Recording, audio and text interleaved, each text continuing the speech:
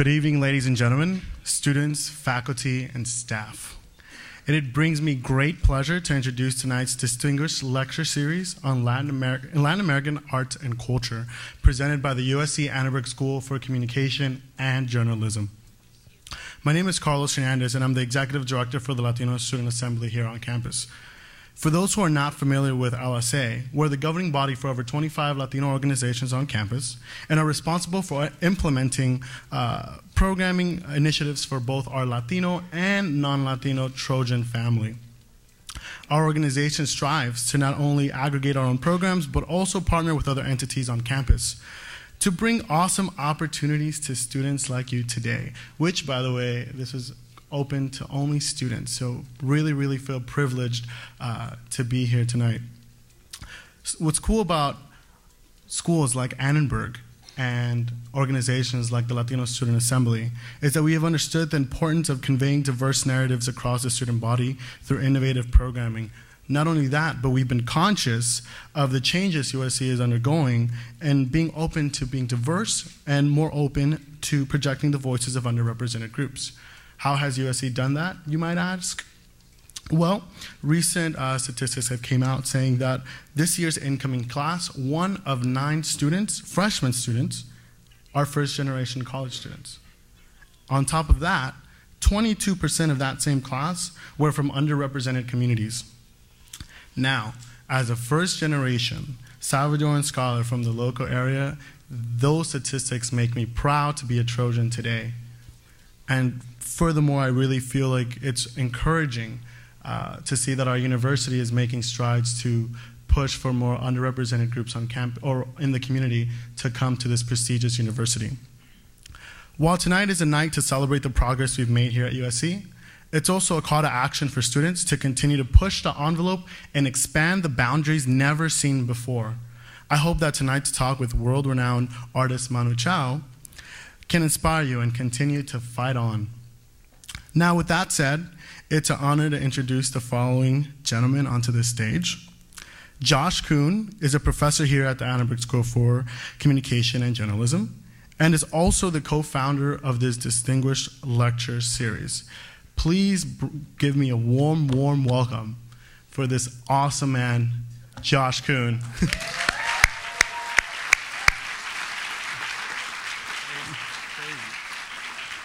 Thank you, Carlos. Any opportunity to be called awesome in public, I'm thrilled with. Thank you, Carlos. Thank you. I really want to just thank you all for coming tonight. This is a really special night. And I really want to single out everybody who made this night possible. The entire event staff, our incredible sound and tech staff, everybody worked so hard. This is an event that we pulled together in like a week and a half. Which, if anyone knows how slow universities work, it's a miracle. And so the fact that everybody worked so hard to pull this off, it makes it extra special. It's a difficult world. Our distinguished guest tonight says that a lot. Un mundo difficile. It's a difficult world. Sometimes he shouts it, sometimes he sighs it. Like the music he's been making since the mid-1990s, it's a simple statement with complex meanings, a small saying with a cosmic reach. It is also unbearably true. It is a difficult world everywhere you look. It is also, he likes to say, a world gone crazy. Crazy with power and death, crazy with money and violence, a world so crazy that it believes that nothing is wrong. He says the latter in English and the former in Italian. Neither of them are languages that he was born into. Our guest tonight is not someone who usually talks about being born into one thing or another, about being native to any flag. He inherits legacies. He adopts others. He moves across the borders erected in his path, the borders erected in all of our paths. Because after all, to speak only one language is not to speak another, which is to say it's not to communicate. It's not to build communities through communication, which is what he does through his recordings and his concerts and his constant pressure on all of us to sing out loud, to use music as a witness to the world, to turn infinita tristeza, infinite sadness, into Próxima Estación, Esperanza. Next stop, hope. It's a difficult world. And it was a difficult world when he started singing as a co-founder of the influential Parisian genre-hopping band Mano Negra in the 1980s. And it was a difficult world when he debuted as a solo artist in 1998, calling himself a clandestino and aligning himself with people all over the world without papers, standing at the shore's edge in Gibraltar and Tijuana, singing about a world gone crazy with NAFTA and the G8 and the Bush administration and Iraq and Guantanamo and the World Bank, all while still remembering how important it is to kick around the soccer ball, to laugh, and to throw a really good party. And most of all, to keep his ears to the streets, where he still busks and still serenades. He was lost in the century, he said. And it is still a difficult world. In the age of Hugo Chavez, in the age of Obama, in the age of SB 1070, in the age of earthquakes, in the age of hurricanes, an age when the walls of Israel echo the walls of the US-Mexico border, which once echoed the wall of Berlin. Just look a few hours south at the rising body count of young men and women caught in the crossfire of the narco wars, and you'll see that he is as right as ever now. Politic kills, and the world just keeps going crazy. Resignation, our guest likes to say, is permanent suicide. Instead of giving up, he has urged us all to keep tuning in to the radio bembas all around us, to tell truth in the face of lies, and keep singing along in whatever language you need to be heard in the right way.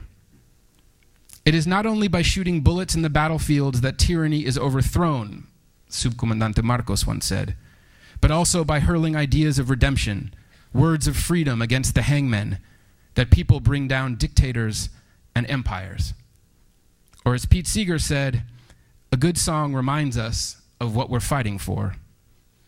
It's a difficult, difficult world.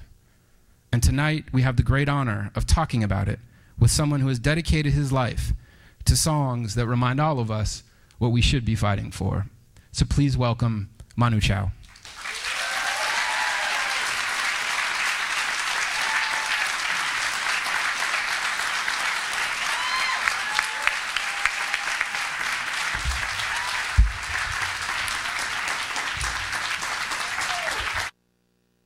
Thank you. So, what are we talking about? I have ghosts from your past. Can you guys hear me? My past? Hello, hello. Hello, there we go. It's always when you make the funny voice that it comes on. How you doing? Good. Are you guys happy? Good. Are you excited? Little bit nervous, but okay. We're gonna have some laugh, no? So. There'll be plenty of laughs. I wanted to start tonight by playing a song that I don't know if you're going to recognize. Uh-huh. Are you cool with this? Let's go. Okay. And just we should say, linguistically, we're going to do this in whatever works. I'm a musician, but I'm deaf too. So okay, cool. All right. Any kind of song.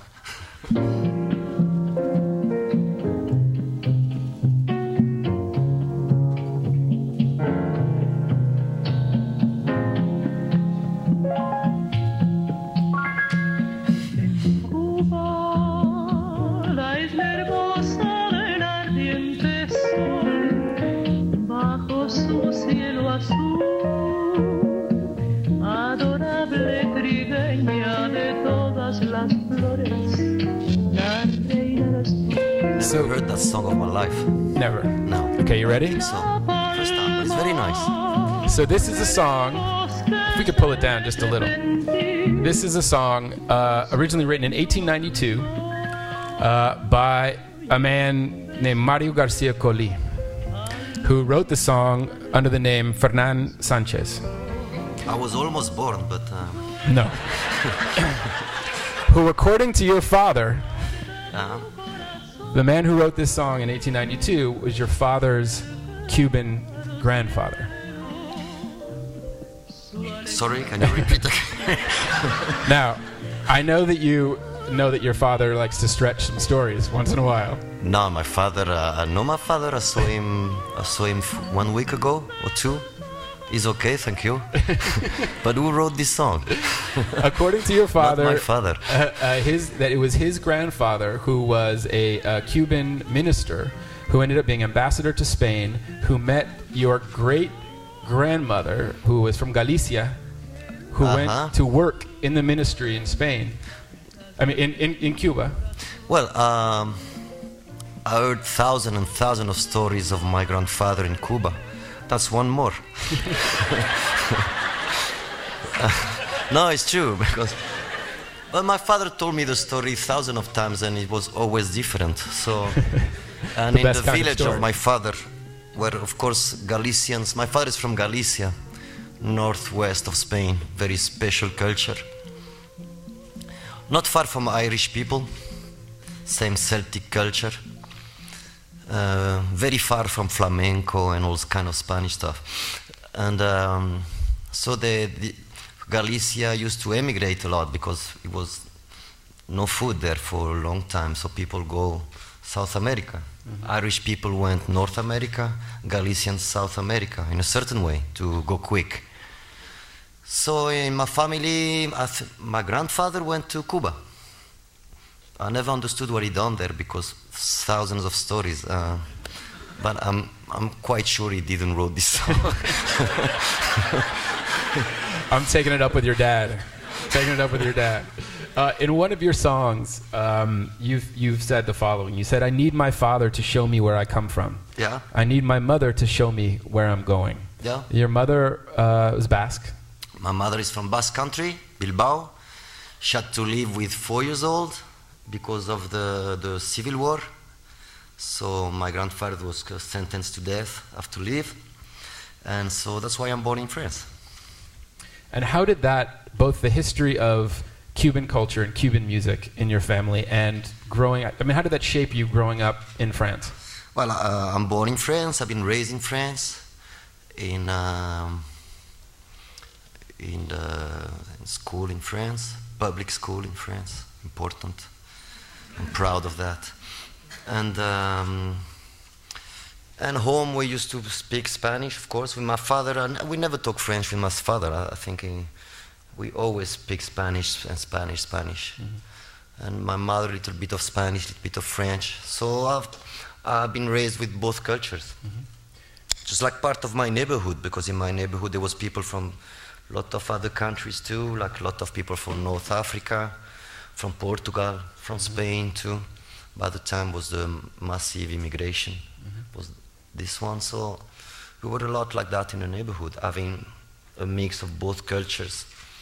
So I learned French culture, I learned Spanish culture, and South American culture in a certain way, but all the, I say CD, but it was not CD, it was vinyl, I don't know the word in English, vinyl.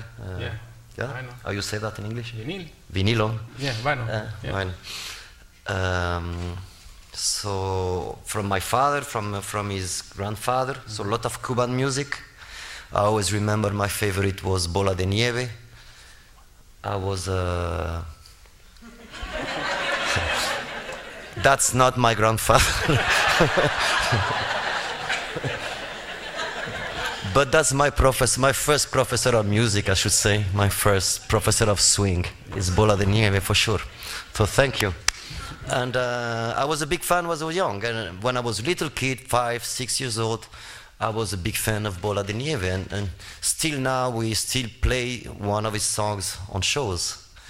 And I think I have it. Can we hear Bola de Nieve? This is his original version. And you heard this growing up at home? Always. That was my favorite. Yeah. Por el monte Carole, que me lo dijo mi padre, que habían muchos animales por el monte Carole. Por el monte Carole, que me lo dijo mi padre, I was a fan of that. muchos Yeah. animales por el monte Carole. Iñale bambule, We still sing that on shows. And people like it. It works. Good professor. But now your professor was also, well, not a direct professor, but the first percussion instruments you were given came from somebody very important in the history of Cuban music and the study of Cuban music.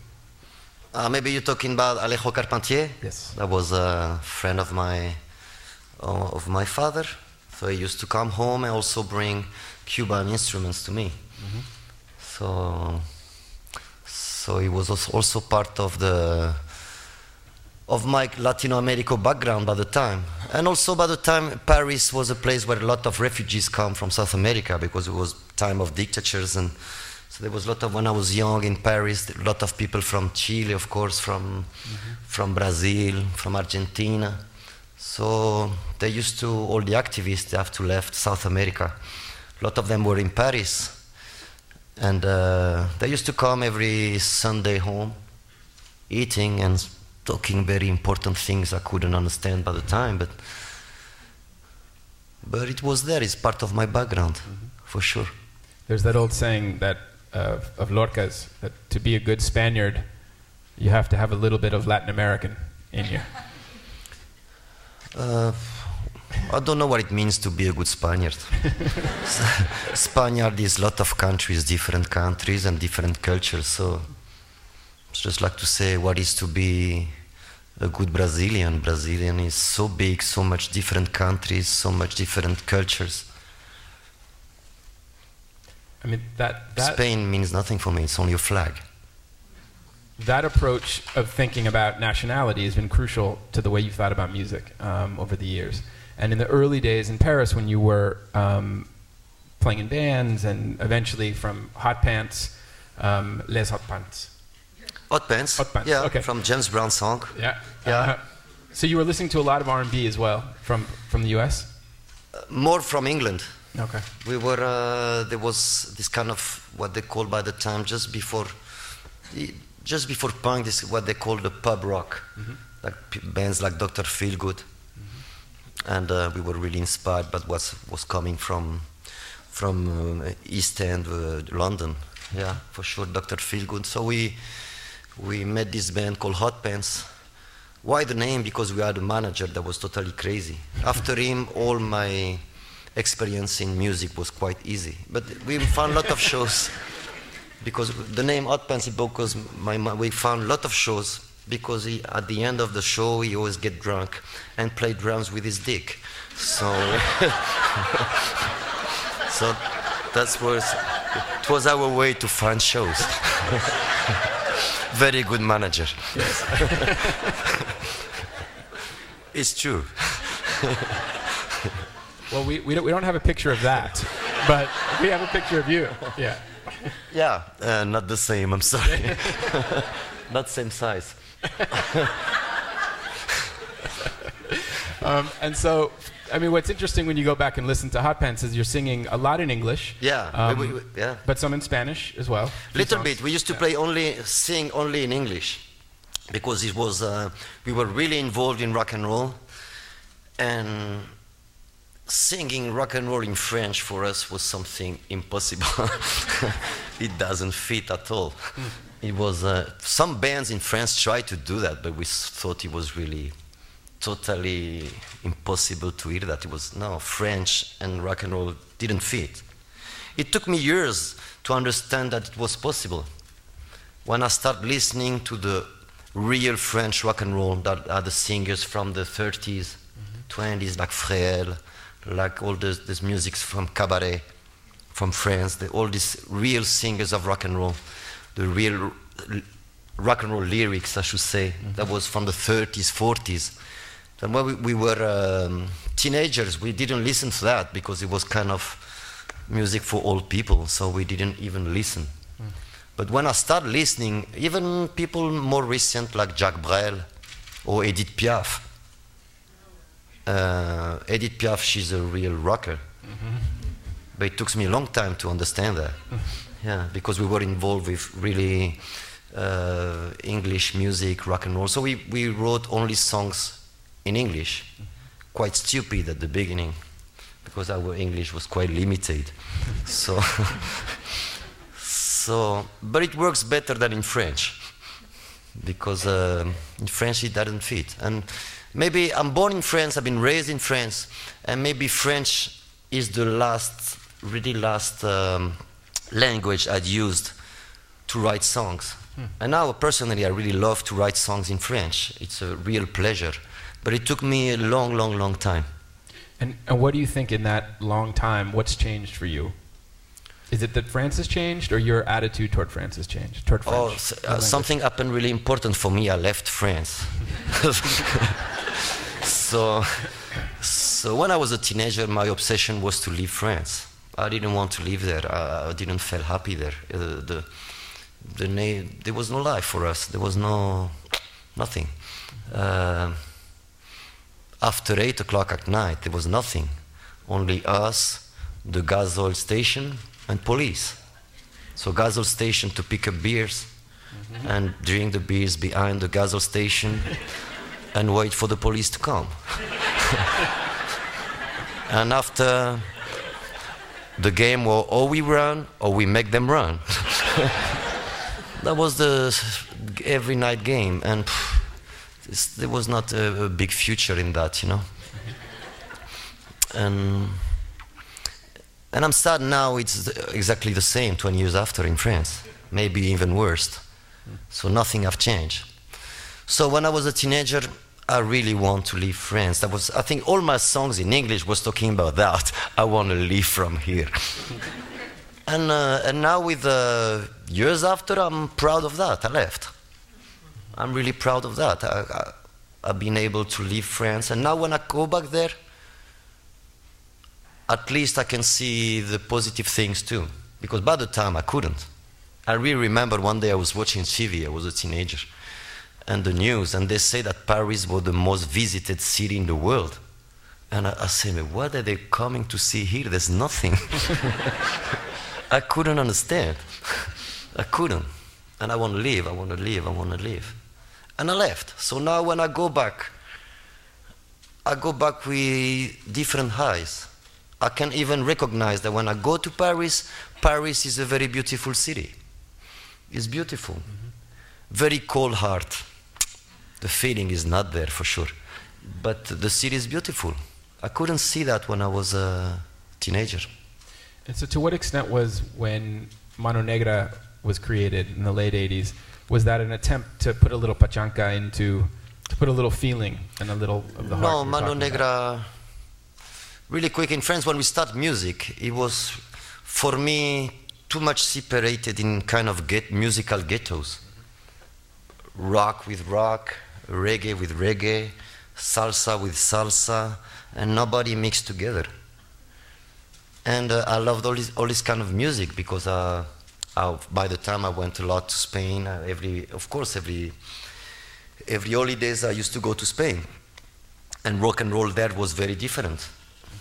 The rock and roll, like with electric guitars, was, think, more middle class. The real rock and roll was rumba, flamenco, rumba. The real bad boys was listening to that music, not to rock. And so we start to mix this, also all the Latin thing that we had for a long time. And so we tried to mix everything. But by the time in France, there was this kind of ghettos. You couldn't play everything in one band because it was not possible. You know, sometimes rock and roll is very conservative. People have also in kind of... So by the time it was impossible to mix. If you play in a rock band, you do rock. If you play reggae, you do reggae, but you don't mix. It was 20 years ago or more. And so the first thing that made that we start to mix different musical ghettos was the problem we had in Paris with fascists. We had all the musical, we had problems with the same guys that were the skinheads, fascists. So we have trouble with these guys. So little by little, all the communities decided to get together, to don't have problems with the fascists. So maybe that's The most important thing that made that the culture starts to mix and the musical culture start to mix in Paris by the time, I'm talking about late 80s. Yeah. Yeah, or early 80s maybe. Because we had a big problem with neo-Nazis. And all the communities have big problem with these guys. So we decide to make shows all together to feel strong. And after the problem was resolved like that. And musically also, I need to play in a lot of bands to play all the music I like. So I decided to form one band when I could play anything I like. And I think that was Mano Negra. You once said, and ever since I've read this, I've never known what you meant. So I don't know if you remember saying this, but a long time ago you said that pachanka, the sound of Mano Negra, was chorizo mentality. And I've always loved the idea that there could be a chorizo mentality. Because chorizo, because we call, by the time in Spain, un chorizo, we call un chorizo a bad boy. This like guy is manager, a chorizo, is a bad boy. My manager by the time was the worst chorizo made in my life. No, it was really crazy. Yeah. We can talk hours about this guy. Who knew? He was not only a good drummer, a lot of things. In 1989, and I don't know if I'm getting this right, but I found this very interesting. In 1989, Mano Negra opened up a festival that was a Communist Party festival in Paris that the Stray Cats also played. So Mano Negra I have no problem thinking of at a Communist Party festival, but the Stray Cats took me by surprise. Oh no, because the Communist Fiesta of Paris is the best party in all France. No, it's true. Nobody goes there for political reasons. Some are going, but it's the only real popular festival that exists actually in France. Still now, we went against 2 years ago. It's always a pleasure to play there. All people really, from all the working class, from all France coming there, making their own little bars. You can get drunk everywhere, and it's beautiful festival. It's not It's much more than a political festival. It's much more than that. All France gonna tell you that. Even people that are not communists. Everybody goes there because it's really a festival. Really, the more popular festival you can find in France. Yeah, for sure. And anytime they're gonna call me to play there, I will. It's very cheap. The tickets you can see by the time the Stray Cats or very big bands from everywhere for very low cost, and get drunk all around and have a real popular party. And in France, it's very difficult till I'm a teenager to experience a popular party, because a lot of tension, because a lot of tension in the neighborhoods. The popular parties of my neighborhoods I never saw in my life.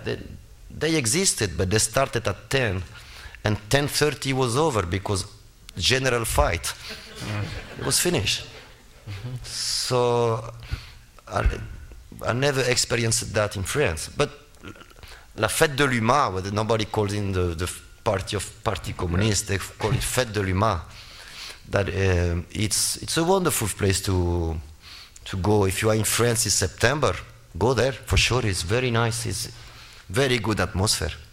One of the things that's been particularly interesting to watch over your career is the way that in your music, from Mano Negra to your current solo work, is the repetition and kind of recurring roles that certain characters play, little sounds or little characters. And I wanted to introduce one character that comes from this guy, Dave Bartholomew, which was a really important New Orleans R&B tune that I want to play for the audience because my guess is many haven't heard it before.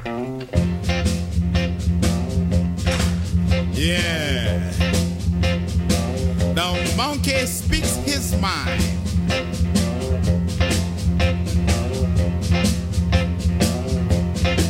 Now, 3 monkeys sat in a coconut tree, discussing things as they are said to be. Said one to the other, now listen you two, there's a certain rumor that can't be true. that man descended from our noble race, the very idea is a big disgrace. No monkey ever deserted his wife, starved her baby, and ruined her life. Yeah. So it was Dave Bartholomew's character of the monkey who speaks his mind, in the jungle, who uses wit and language to battle. And over your career, you've had many different versions of that monkey. Yeah. Well, I think the first one was in King of Bongo. Yeah. Well, I don't remember. Maybe if it's there. Thanks for helping. Sure. And King Kong 5 is a different monkey. I don't know. I have to ask my psychoanalyst, but I've never been there already. One day I told you. I don't know. What does that character represent for you? Hard to say, but I always like this song about these three monkeys in a tree looking for humanity, how it's going, and saying all these guys are going totally crazy, to get in your tree and watching all what's happening from your tree, what's happening downtown LA or downtown Paris or Barcelona or anywhere. And what do you think about it? The like kind of originals, no? They were there before us, and they're supposed to be our ancestors, English, and just talking like in a bar about what's happening down there.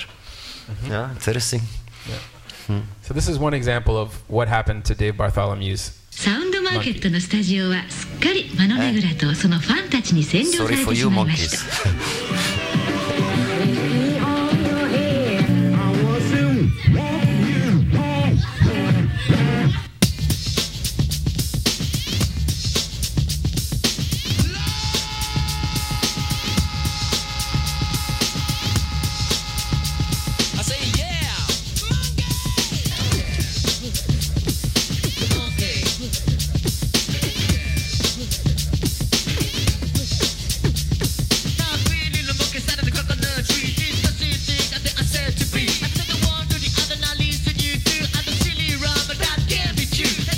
I feel ashamed. No. But that track comes off of a very important record, especially in terms of your relationship to Latin America. The great record is the Casa Babylon, one of the masterpieces, I think, of all kinds of post-everything music.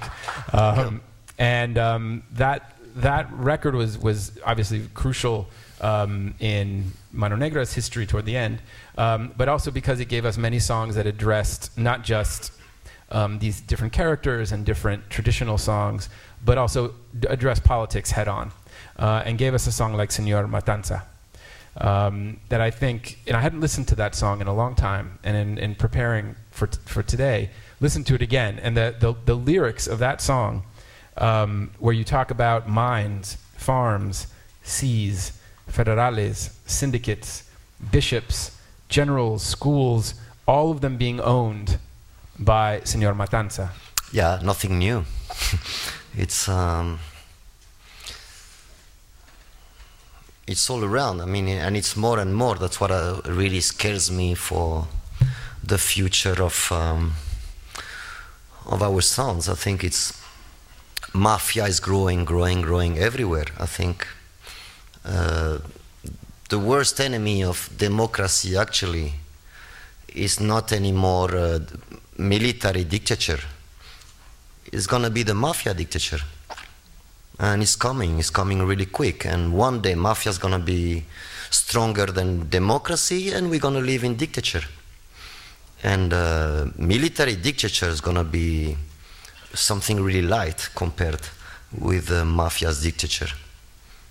It's already happening in Russia in a certain way. It's already happening in Mexico in a certain way too, but it's coming up everywhere. And yes, I always say that for years. I think the dictature of the 21st century is not military, it's mafia. I mean, it's military too, but without not officially, I should say. And it's very, very, very, very dangerous. And really think, and politicians do nothing. Maybe they're scared already. I don't know what's happening, but it's obvious. It's obvious. More and more, all the places I go and I have the opportunity to travel, mafia is ruling. That's why for years, maybe 15 years ago, and everybody said we were totally irresponsible. We were always saying on press and everywhere that we want legalization of all drugs, even hard drugs, because all the business of drugs, it's money for mafia, and mafia is the worst enemy of democracy. And but everybody say, these guys are crazy, but it's obvious. I think it's, but maybe now it's too late. That's what I don't know. But it's an evidence that mafia lives a lot because of the traffic of drugs.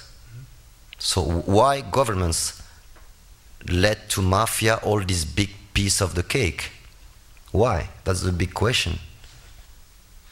When you wrote that song, how much was the situation specifically in Colombia a part of how you wrote that song? Well, that was the 93. Yep. That was the big moments of Pablo Escobar, and in all the world, everybody was talking about Colombian mafia. Maybe my opinion is that everybody will start talking about Colombian mafia because Colombian mafia was not ruling anymore.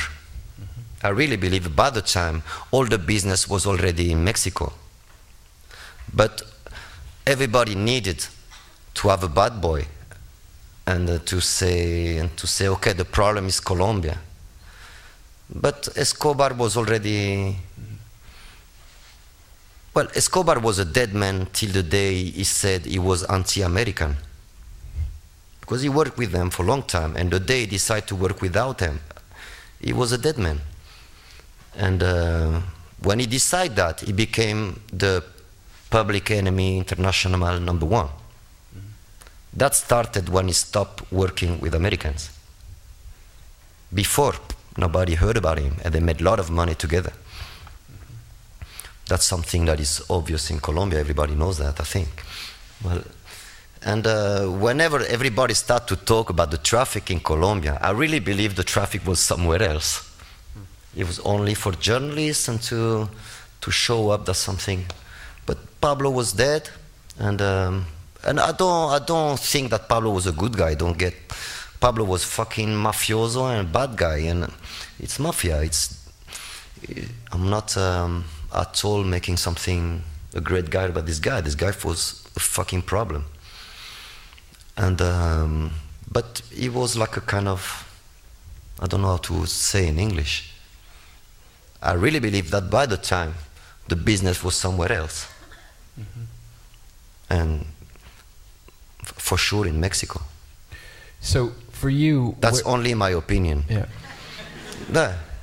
Is there a line? I mean, how do we go from Señor Matanza to politic kills? Which is to say, is the line very blurry now in the 21st century between the mafia and politicians and the government? Well, Señor Matanza, I think there's no kind of possible debate, that's another word. Debate about the song. Señor Matanzas all around the world are like, as it's said in the song. Politic kills made a lot of more of debate. Some people argue me, Manu, why you say that? It's not true what you're saying. Politics can be good too. And they're not wrong, it's true. Because you can do politics in your neighborhood, you can do politics in a lot of places, in your own way, in a good way.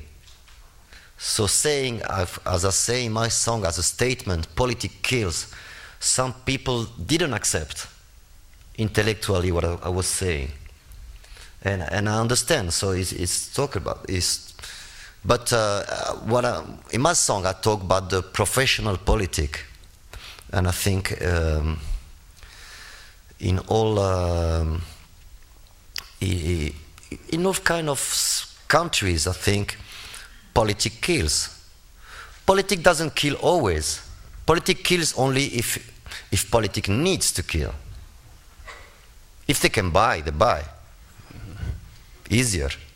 If they can make little present, if they can buy, they buy. But if they have to kill, they kill. That's called in France la raison d'État. I don't know how you call that in English. Stadual reason, I don't know.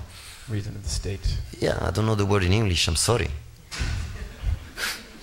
Would you maybe play a little bit of that song for us? Did you bring your guitar? Yeah. Yeah, a little? Okay.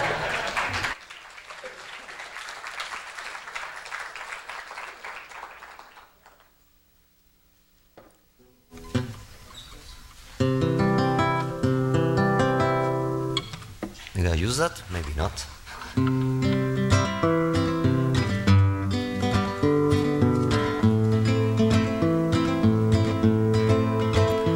Politiki mani, politiki mani, politiki mani, già politiki mani. Uba nege nege na sulitele, uba già fala sulitele.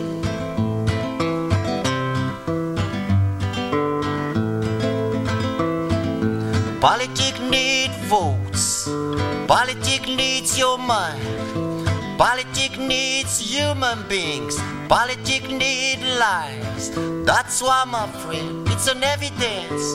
Politics kills. That's why, my friend, it's an evidence. Politics is violence. It's an evidence. Politics needs drugs. Politics use bombs. Politics needs torpedoes. Politics needs blood. That's why, my friend, it's an evidence. Politics kills. That's why, my friend, it's an evidence. Politics is violence. It's an evidence. Politiki mani, già politiki mani. Politiki mani, già politiki mani. Uba nege nege na sulitele. Uba già fala sulitele. Politics need force. Politics need crimes. Politics need ignorance. Politics need lies. Mais ou menos. Thank you.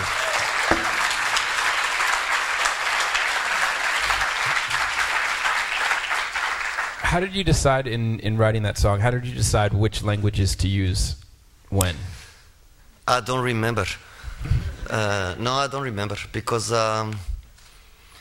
my songs are already written all around, and I never really remember what I start writing a song or not, because sometimes you don't write a song in one day. You write a little part there, and it takes time. Some songs you write in 5 minutes, rack.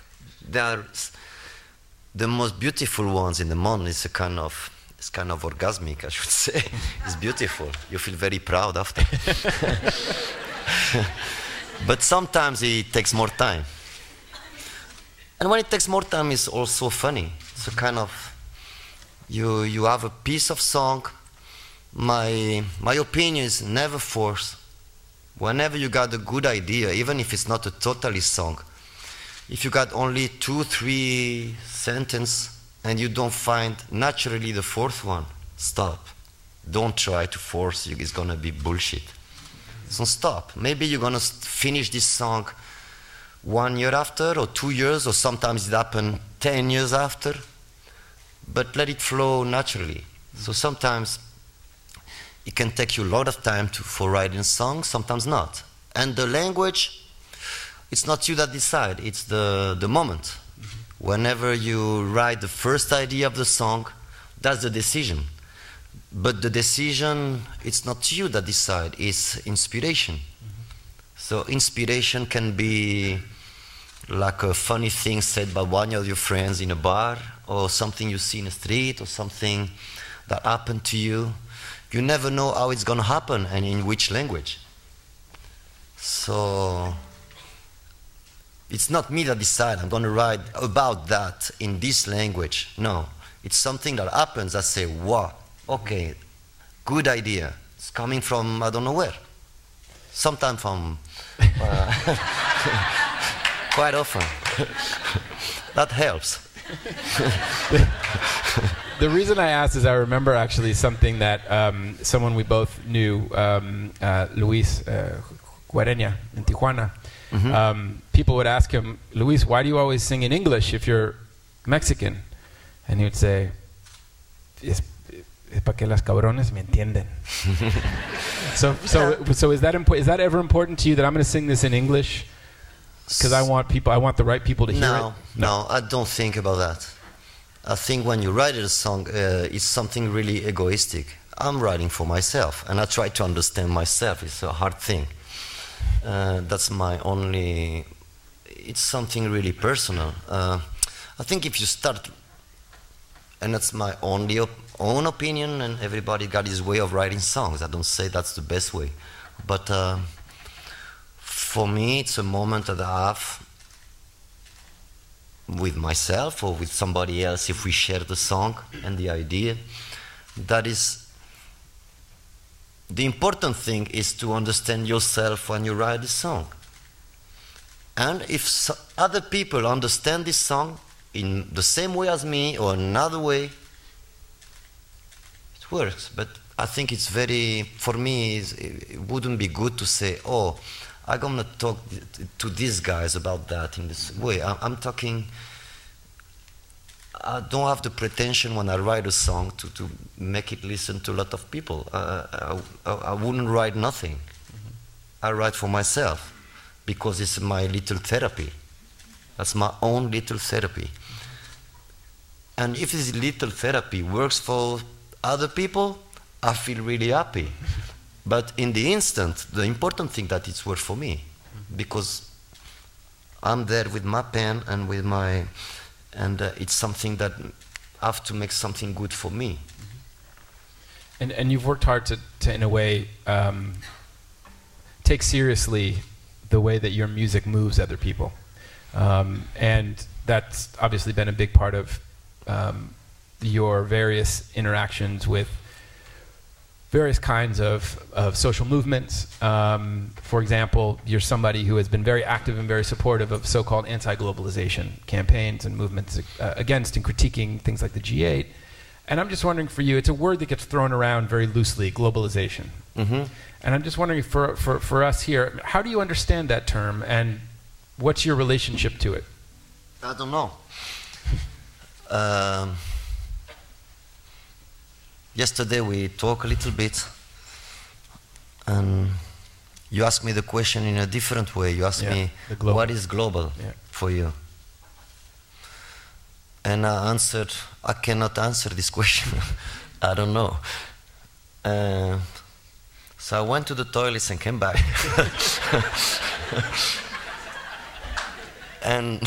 and say, I found my first answer. If tomorrow you ask me this question, I'm going to say, global is everything.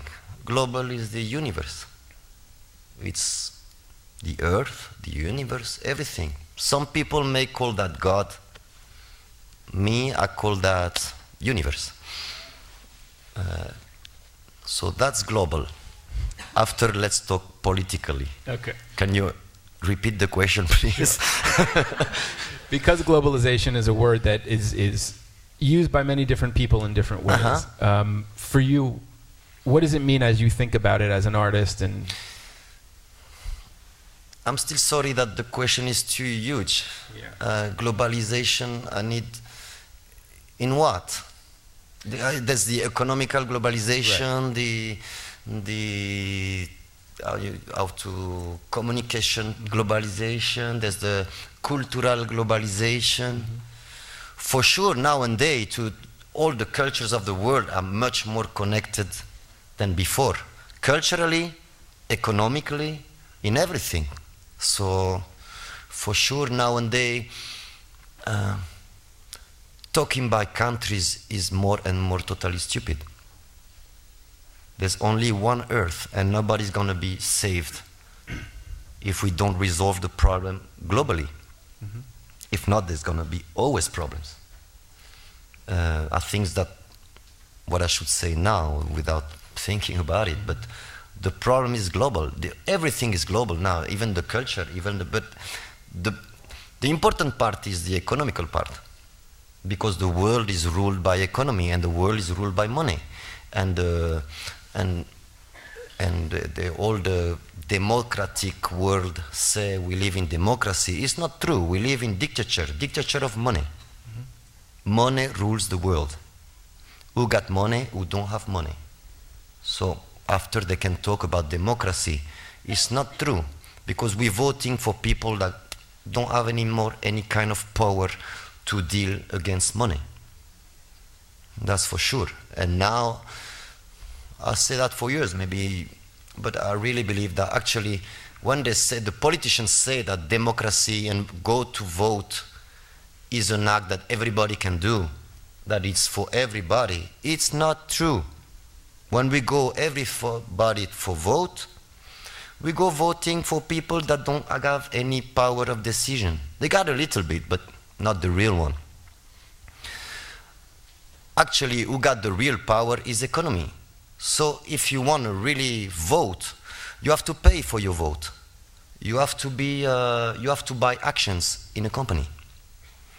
If you buy actions in a company, you buy your right to vote for real things, real decisions that are gonna be influenced in all around the world.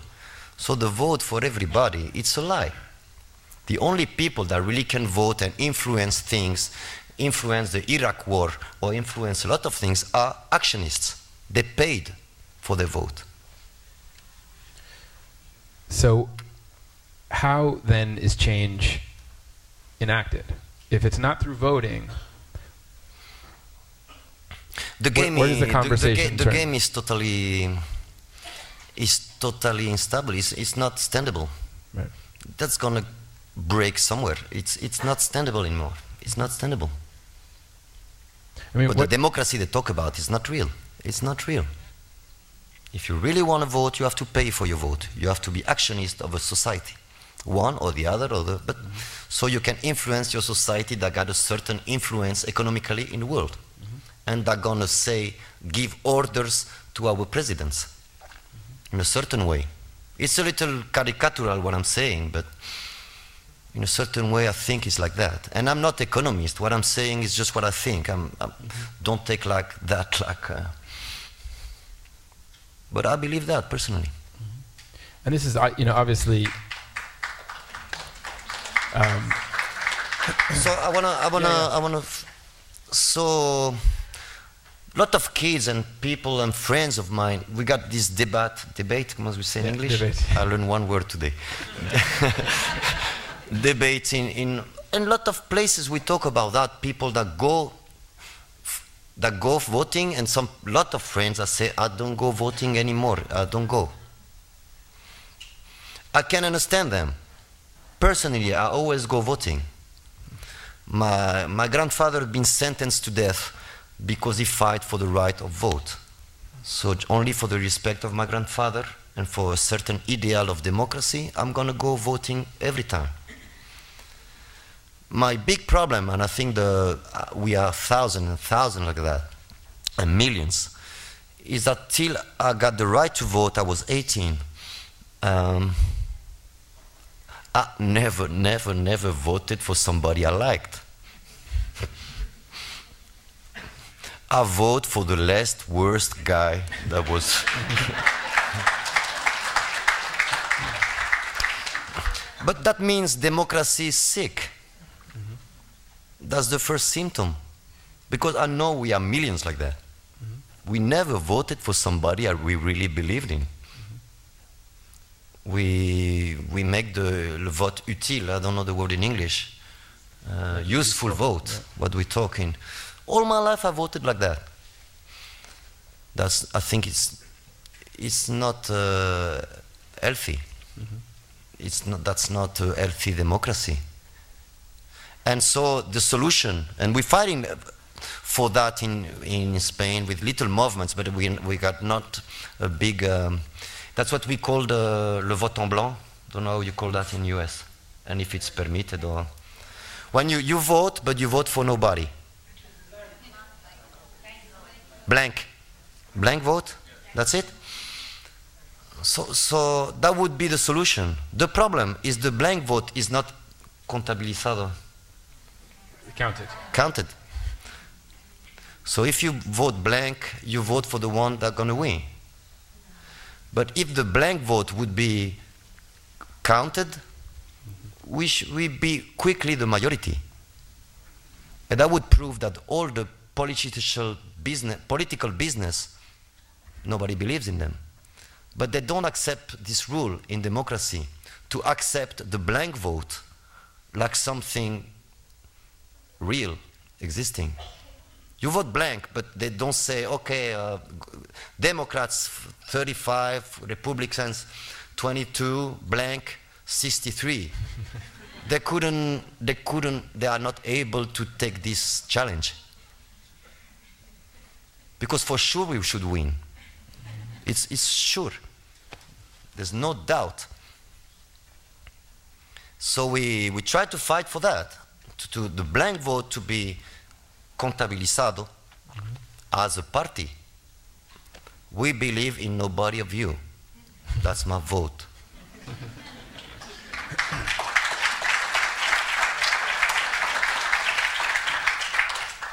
One of the ways that this connects up with a lot of things that you've written about and sung about in your music, obviously, is the state of migrants across the world. Currently, around 200 million migrants in the world, 50% of them women, who travel and move because of money. In many cases, money in politics. So for you, when you started writing about being clandestino, being writing for people in the video for Clandestino, for example, right? We see different faces with different passports and different papers. How is that in the 10 years or more since you wrote Clandestino? Are you 98? thinking? Yeah. Well, late 90s. Are you thinking about migrants now? Obviously, in Arizona, in this country, we're going through a major crisis. Getting worse. It's getting worse. But by the time was really a problem. But everybody knows here that in the border with Mexico, a lot of people are dying. And also in Europe, I mean, in Gibraltar, between Morocco and Spain, a lot of people are dying every year. It's amazing. Much more people die every year in Gibraltar, Detroit, than in 60 years of Berlin Wall. Every year. It's more people dying in 1 year, actually, than 60 years of Berlin Wall. That's a statistic. And so everybody in the news in France is okay. 20 people died. Next day, 40. Next day, it's terrible. It's totally an hypocrisy of Occident in a sense that Occident got a big problem. Occident is getting old. So the youth is not anymore in Occident. The youth is in the third world. Occident is statistically getting old. So a society in good health needs youth. And the youth is in the third world. So you have to, if Occident want the future, they need the youth. And the youth is outside. So we need to open the borders for the youth. But the real problem is that the governments, and it's not the governments, it's again the economy. They don't want youth with papers. Because a youth with paper can get a syndicate, can ask for their rights. They really prefer youth without papers, because they can be treated like slaves. And that's what's happening. All the governments say the fight against immigration, illegal immigration, is a big hypocrisy. Part of the economy of agriculture in US or in Spain or in Europe and the factories too are working and making money because of illegal immigration. So that's what is not standable, and what's the big hypocrisy of politicians, because they don't say the truth. One of the songs that I think expresses that really well, of the many that you have that address this issue, is reflects your relationship to one border city in particular, not too far from here, 2 hours south, Tijuana, Mexico. Could you sing a little bit of Bienvenida a Tijuana? Okay.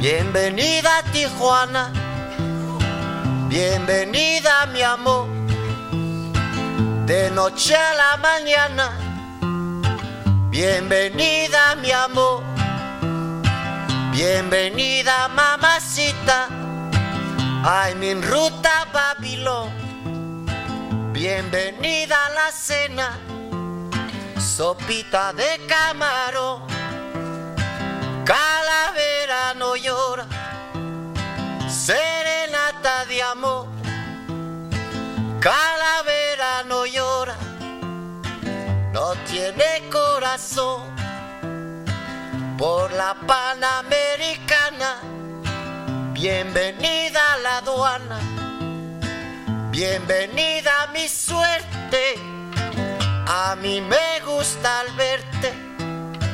I wanna go to San Diego, I wanna go y no puedo, bienvenida a la Juana.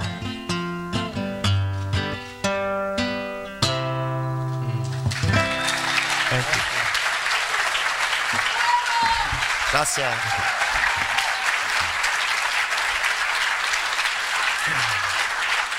So I want to ask you one more question, and then we'll open it up, and I'll have a conversation. No hurry. But I want to see if I can get this back up. Fast forward. We can talk about that too, but I want to talk about this for a second. Ah, nice. And I want to talk about, before we read the specifics of this, about the role of radio.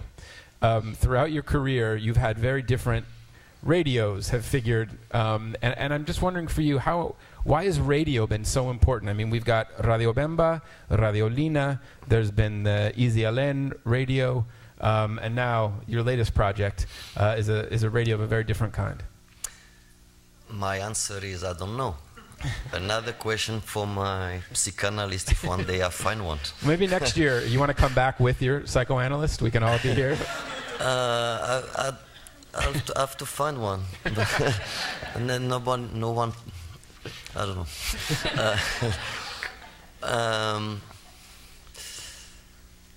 But it's true. I always use this word. I think radio is something that has to do with a kind of easy communication. My band is Radio Bemba.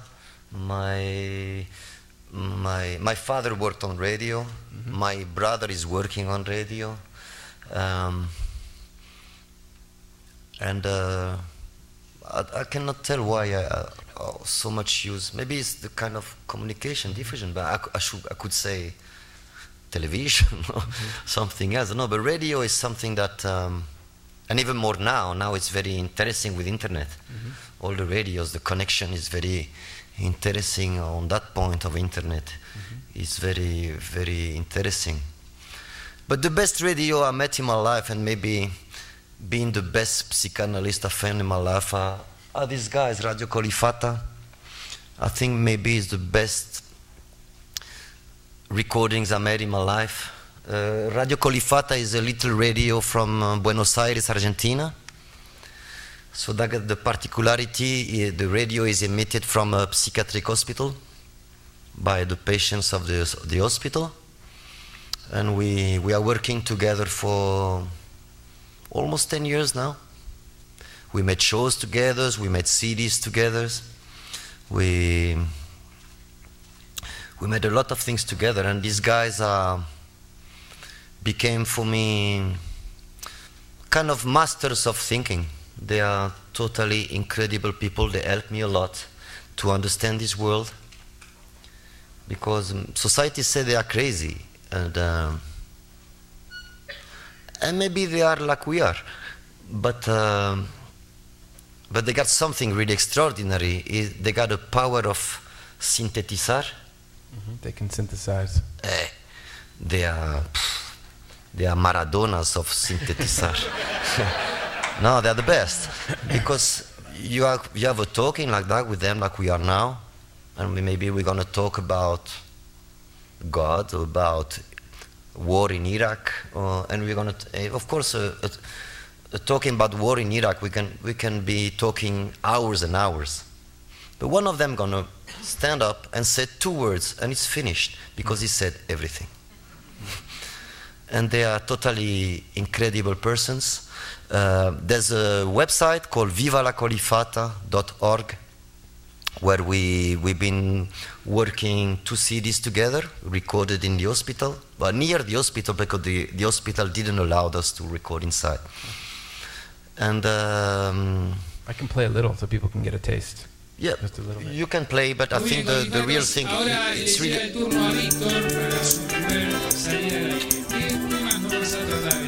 Un tema demasiado loco, por el cual estoy internado, acá en el Borda. Es la locura del sol, quiero que todos me conozcan. Ojalá salga el sol. Es la locura del sol, quiero que todos me conozcan. Ojalá salga el sol. Amo las estrellas, la luna, pero en especial amo al sol. Ojalá salga el sol. Es la locura del sol, quiero que todos me conozcan. Ojalá salga el sol. El sol no mata a nadie, es la locura especial que tengo. Para mí el sol es libertad. Ojalá salga el sol. Es la locura del sol, quiero que todos me conozcan. Ojalá salga el sol, ojalá más que tibio y brillante, para que reluzcan las alas de las aves y las aguas de mi laguna y los cuerpos desnudos de los árboles secos y la tranquera opaca y la tierra buena. Ojalá salga el sol, ojalá salga el sol.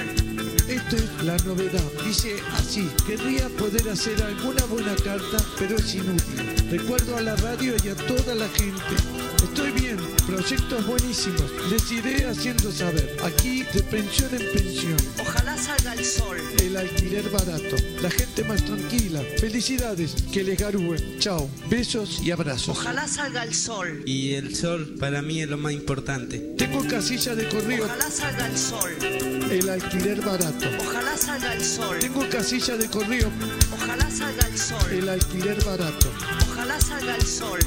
No me siento mal decir lo que siento, decir lo que siento, decir lo que siento. El sol, que es lo que más me gusta, nos iluminó esta tarde. Es la locura del sol. Son maravillas que pasan por mi corazón.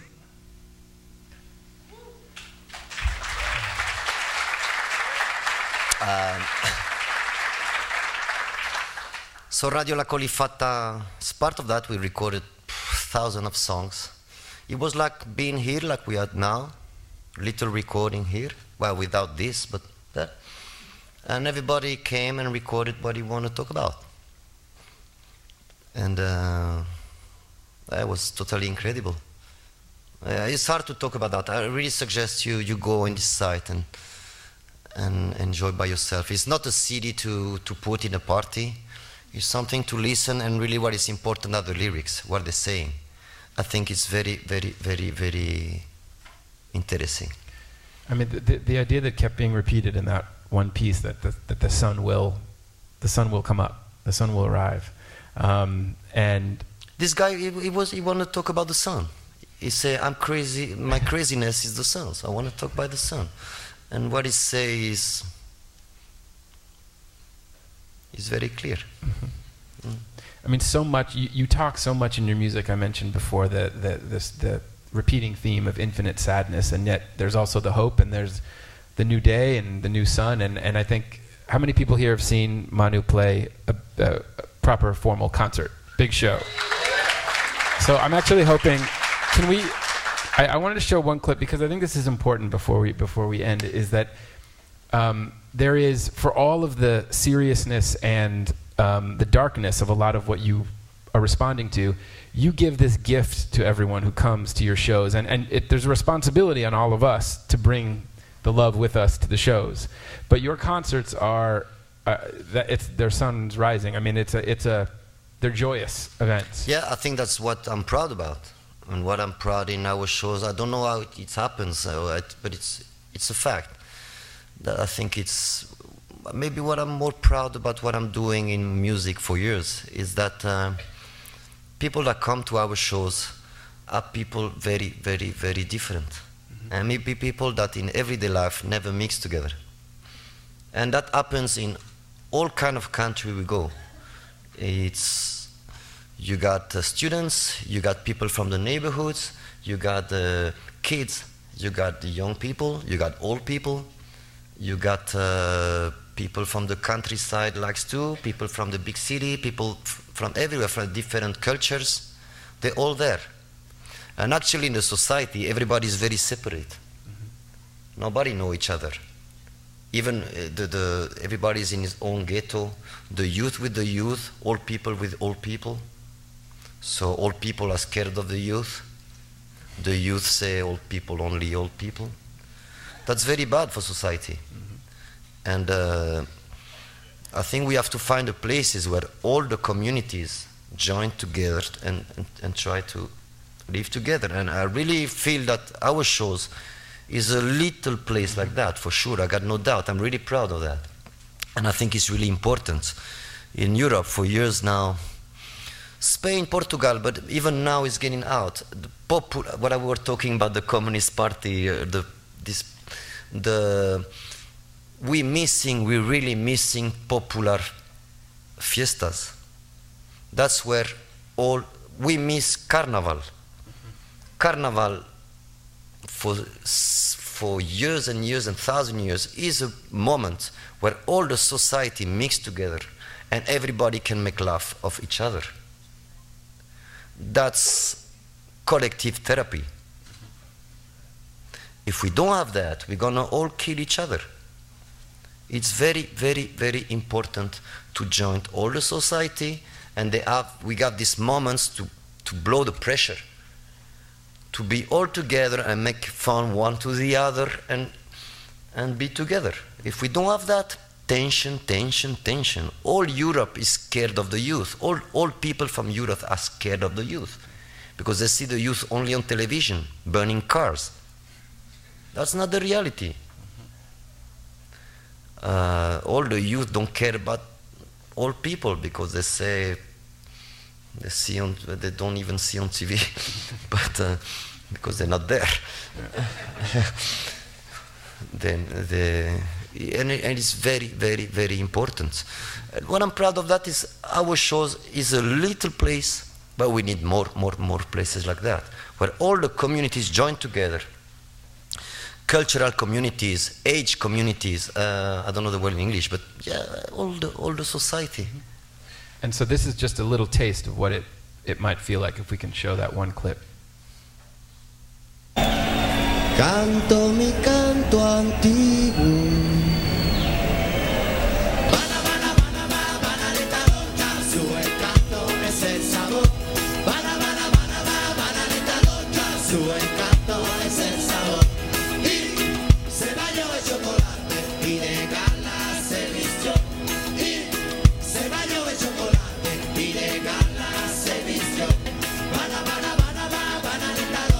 Su encanto es el sabor. Bananita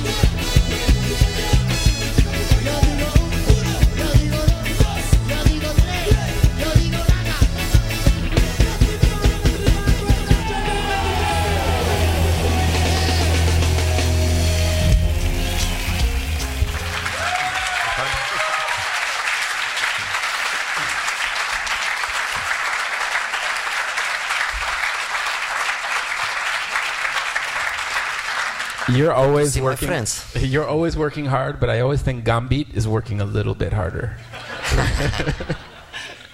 I cannot say no. It's true. Yeah. I'd like to maybe open it up to have some questions from you guys and see what kind of conversations we could have. There are microphones on both sides of the aisles there. So if you could step up. And we're going to start here. Buenas noches. Buenas noches. It's very appropriate that we're here tonight. I am actually an alumni of USC, but I don't know if you know that USC is the first dedicated center of Homeland Security of excellence. It started here when the Department of Homeland Security began its new war on terrorism, and USC is housed that home of excellence, and where they do a lot of field work on how to make Homeland Security better. So it's an appropriate question that we're here. My question is about the undocumented students, our what we call AB 540 students sin papeles. What message do you have for those students with regards to not becoming the slave to the system, and how do you feel is a good way for them to overcome or have some sense of encouragement or validity to themselves as human beings? As an educator, I feel that many times our students are told, no existes, no papeles, no existes. Can you make me the question in Spanish? Yeah, the question please? is, bueno, la pregunta es, Sí, por favor. no problema. La pregunta sería que el centro de USC aquí es un centro de educación, donde aquí manejaron muchas cosas de Homeland Security, de INS, y aquí mismo también hay muchos límites en los estudiantes que pueden entrar y no pueden entrar, y también en todos los colegios de los Estados Unidos. A un estudiante sin papeles que les dicen, no tienes papeles, no existes. ¿Cómo sigue ese estudiante y qué podrías decirle tú para que sigan en la lucha? Eso es el gran problema de ahora, que no es solo aquí, es en Europa, es por todos lados. Es la gran, the big hypocrisy, la gran hipocresía, what we were talking before. So who's got papers, who don't got papers, so who give the papers can decide who's going to learn, who's not going to learn. And es una evidencia que eso no es bueno. But it comes to, I think that it's important that education is for everybody. Now I'm going to tell you the truth. I really hope my mother never going to know that I've been talking in this university that is private, because she's going to kill me. No, it's true. Because in our family we always fighted for school, for everybody, and public.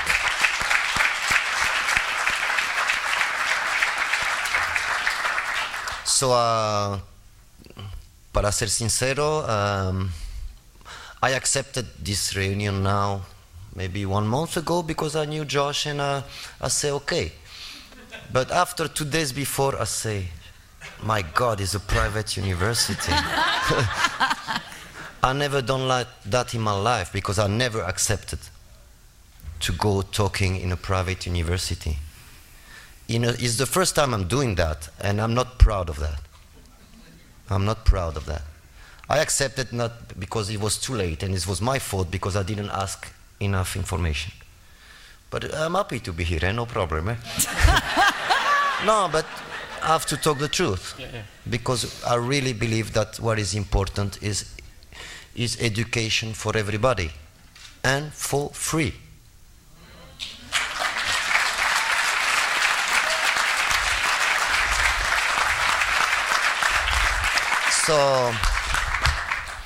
So I really don't understand how United States, that is the more powerful country in the world, is not able to do that for its citizens. When a little, and I'm not castrista, I'm not doing politics actually. When a little country like Cuba is able to do that for all its citizens, and how comes that United States cannot pay education for all the Americans? How Americans have to pay to go to school? It's amazing. I think maybe it's a joke, but The only way, if you want to learn in America and get paid, you have to get to the army, you learn to kill. But if you want to learn about something else, you have to pay. That's not a good sign about America. America should pay education for all people living in America, Americans and not Americans. And that should be an act of a country that believes in its future. People that pay people to learn about how to kill is a country that is totally scared about its future. Thank you. Hola. Hola. I'll ask in English first and see if you can understand them. If not, I'll translate. You talk about the issue of illegal immigration getting worse in this country and all over the world, and the hypocrisy with the government and such. So what can people do? I mean, people are always going out in the streets and marching, especially in Arizona and here in California, and people go out to Arizona to go help the cause over there, and people try to get people to register to vote so they can exercise their power that way and get things to change. But if that doesn't work, is there any hope? What can people do? It's very hard to find solutions, actually, really effective solutions to fight the beast, I should say. Of course, get out in the streets and manifestation is always good. But more and more we understand it helps for nothing, because politicians don't care. Maybe politicians care, but economy don't care. So, I think the only way to really scare them and make a problem to them is it's not going out in the streets. I don't say that we don't have to go out in the streets, but the only way to really scare the system is not collaborate. It means no buy. Boycott. No use, no buy. Find your own autonomy. Make your own food. If you smoke, make your own grass. Don't buy to mafia. It's true. If you need vegetables, grow your own vegetables.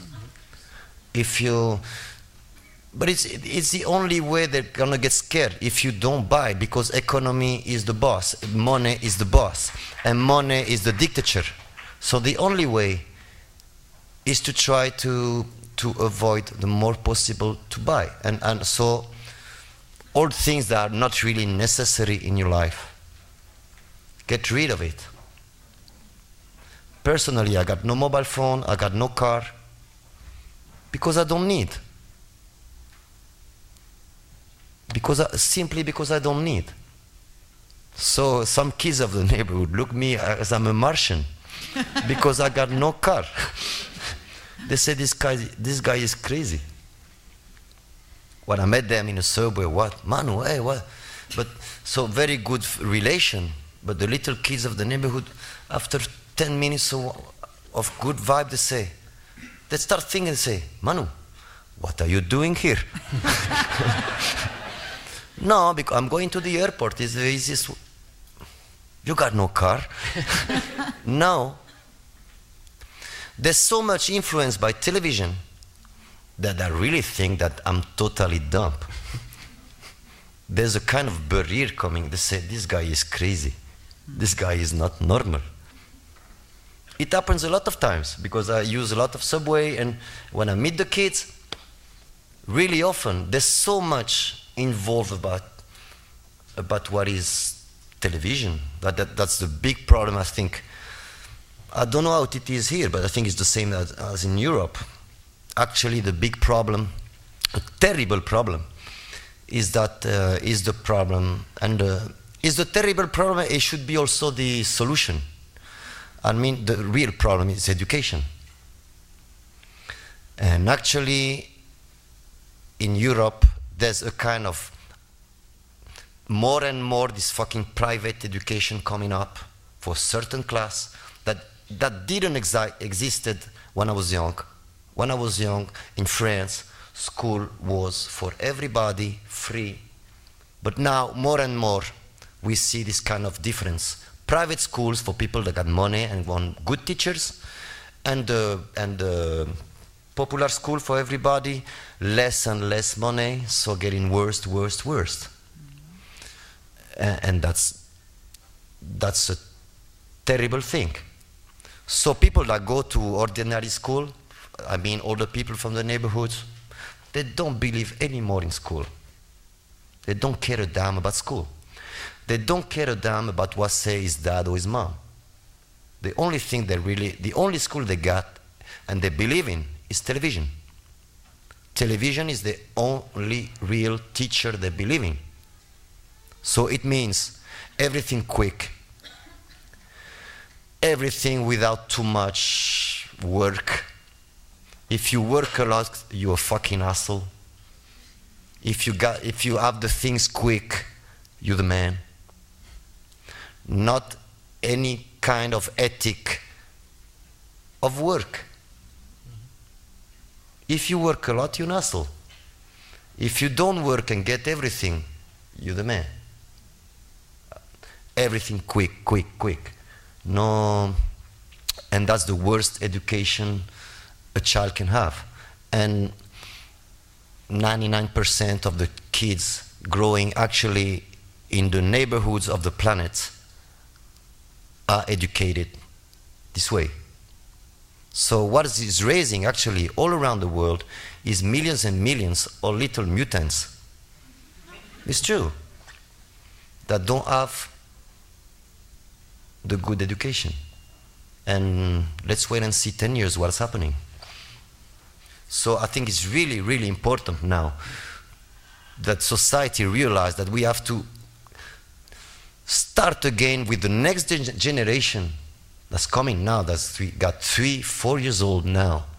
Give them a better education. If not, maybe it's going to be the end of a civilization.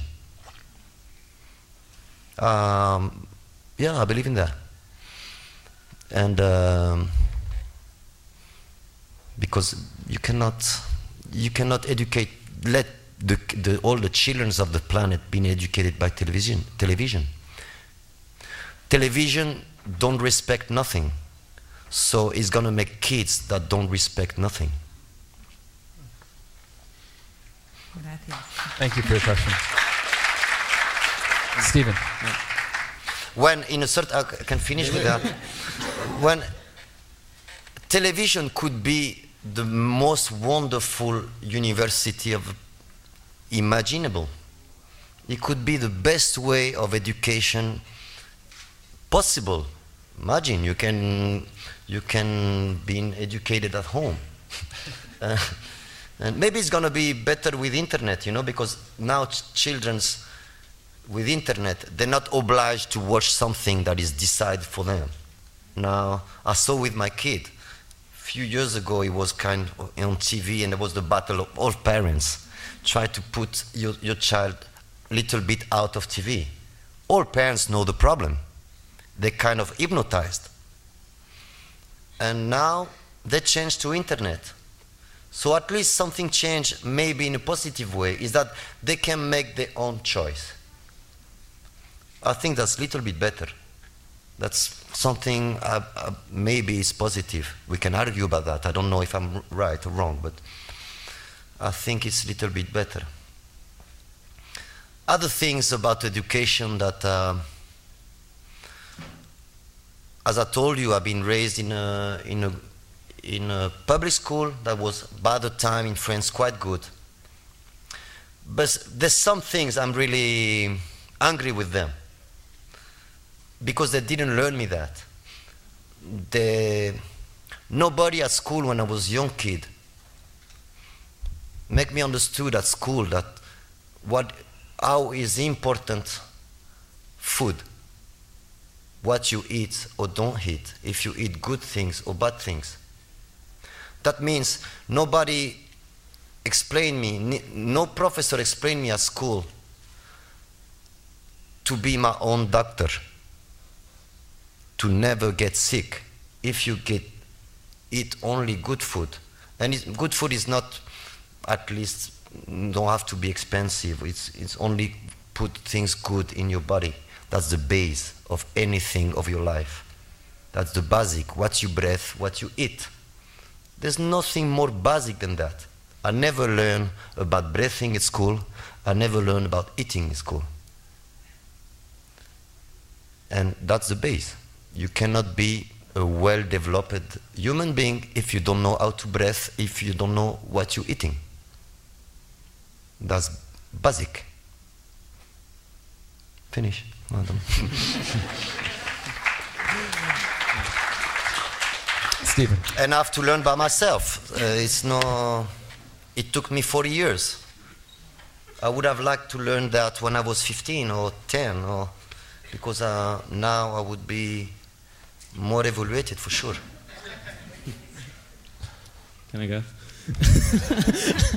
When people hear the word Latino, people have different interpretations of what it means, and especially coming here to university, people get lost sometimes. And I was just curious to know, what do you think is the most accurate representation of Latino?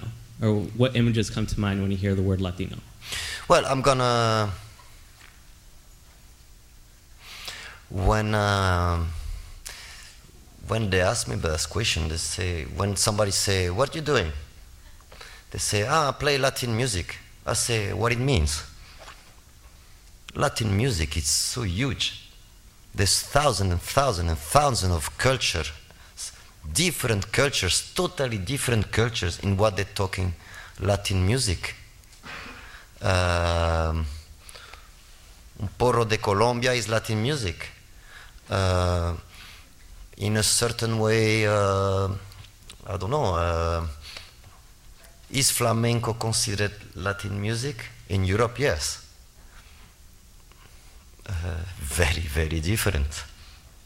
So it's a very, very huge word that includes thousands and thousands of different cultures for me.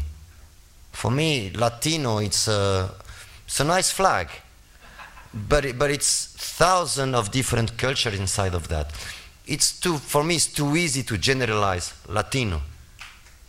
There's thousands of different Latinos, thousands of different cultures inside the word Latino. That's my opinion. So to say Latino is this or that, for me, to answer this question is impossible. Latino is a constellation of different cultures. Thank you. So we're going to have time for 2 more questions, and then we're going to be able to have a reception and hang out a bit after. Go ahead. Thank you. Hi, how are you doing? My name is Viri, and I was born and raised in Tijuana. So hearing your song earlier, it makes me really think about the influence that the city has had in your music. I left the city a few years back, and I'm doing well here in LA. But when I go back, unlike you, when you go back to France and think it's beautiful, I think that Tijuana is really doing not so great. But I'm curious to know how that connection with the city came about. How did it bring you to write that song? And any border town in general, how does that influence your music? I arrived Tijuana first time with Mano Negra, maybe 90, 89, and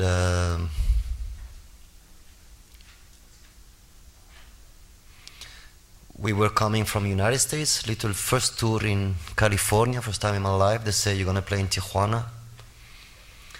I went to Tijuana, we start rehearsing, we're making sound check in a club.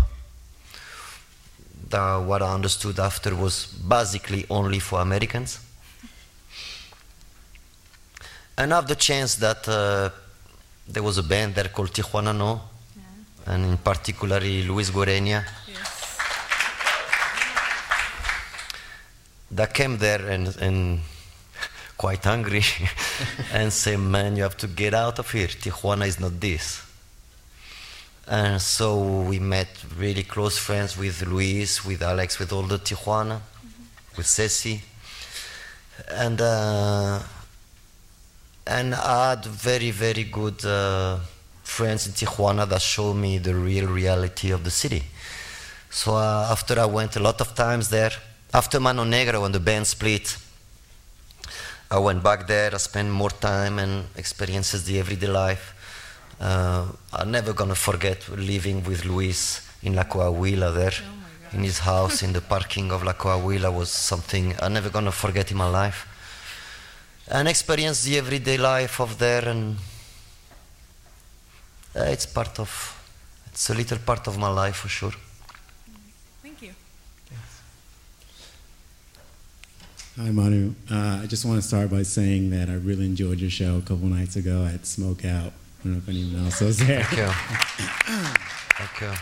My question is, it seems like you have this image that's being portrayed as a social critic, an economical critic, a political critic, musician, obviously, musical artist. But what can you tell us about yourself that we may not know? Who is Manu Chao when he gets home and the lights are off? I don't know.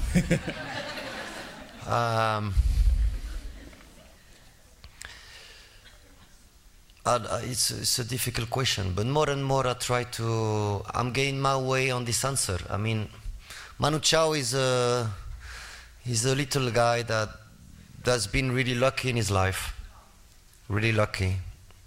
You know, because my dreams that when I was a teenager, now I'm 49, so it's time for balance of life in a certain way. Now when I go back to my neighborhood, you know, all the bunch of kids, we were teenagers, always 16, 17, that think having a lot of dreams, what we're gonna do in life. In my neighborhood, I'm the lucky one. There's no doubt. Half of my neighborhood are dead because of drugs. Heroin has been a genocide in Europe for my generation. Others done some things, but I'm the lucky one. So first, what I really know is that I'm a lucky guy. I'm not ashamed to be a lucky man because I've been working for that.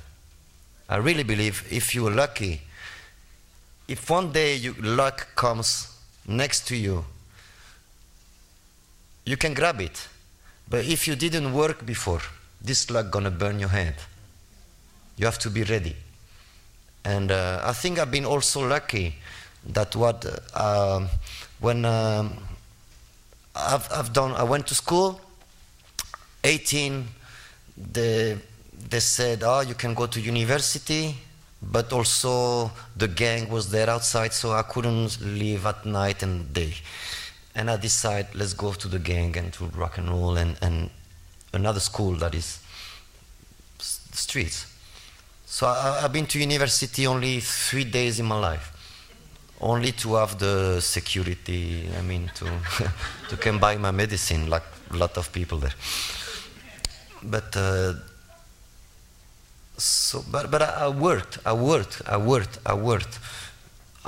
lot, my music. Even now, I could do nothing, I mean, or not work so much. I got my songs, I got everything, I could just play and have fun.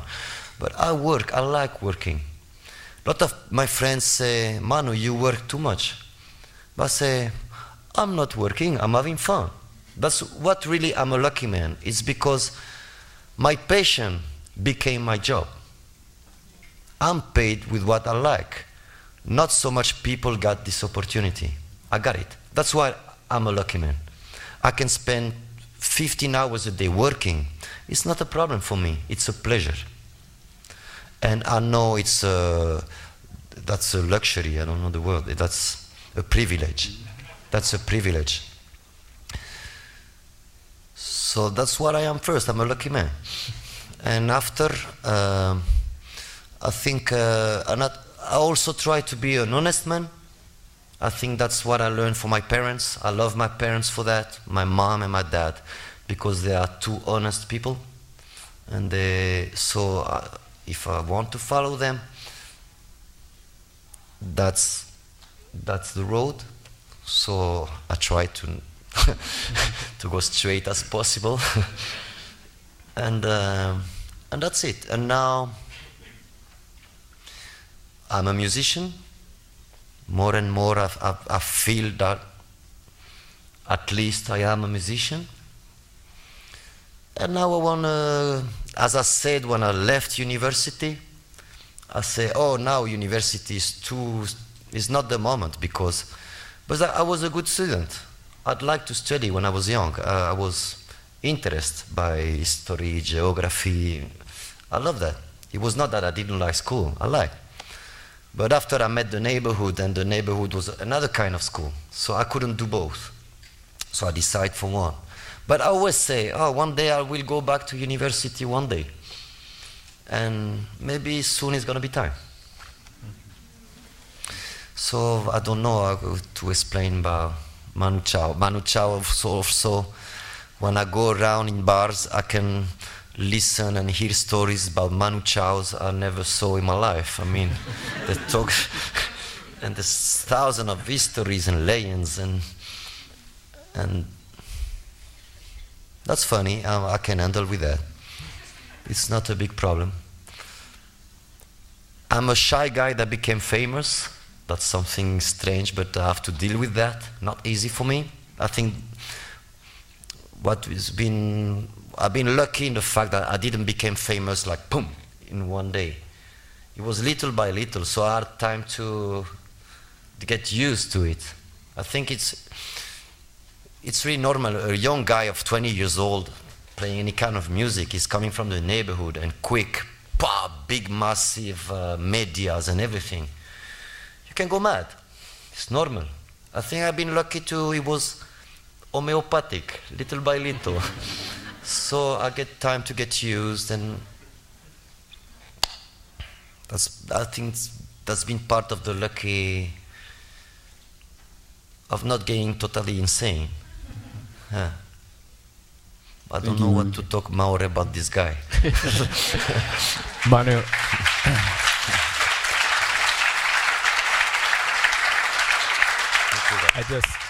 I want to thank you so much for coming tonight and Pleasure. Sharing your stories, and to thank all of you for being here tonight. Please give a warm round of applause for Manu Chao.